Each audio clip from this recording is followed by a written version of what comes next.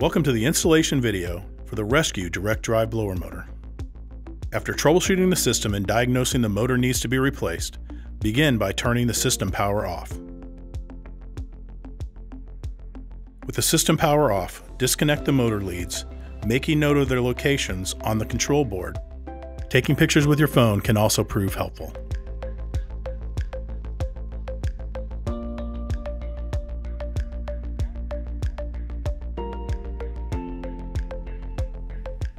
Also record the location of the motor in the bracket before its removal.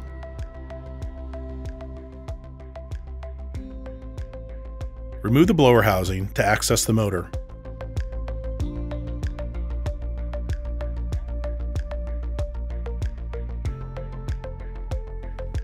Loosen the set screw on the blower wheel and remove the screws holding the motor to the blower housing.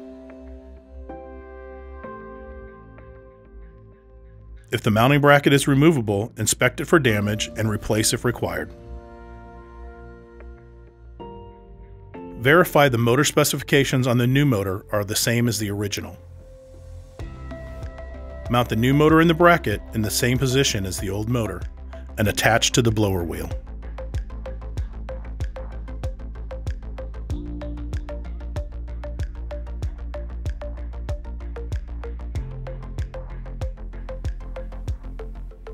Remove and replace the old capacitor with a new capacitor rated for the correct microfarads for the new motor. This information can be found on the motor nameplate or the box. Verify your direction of rotation is correct. If reversing is required, simply change the connection on the reversing leads. Reinstall the blower housing and reconnect the wiring to the control board. Rescue blower motors have 4 speed leads.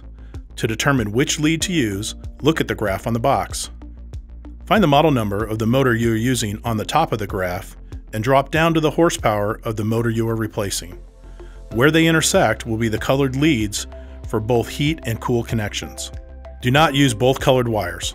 If there are 2 colors listed, you can use either lead based on the airflow needed. If the control board has a fan pin location, this would be your low speed connection.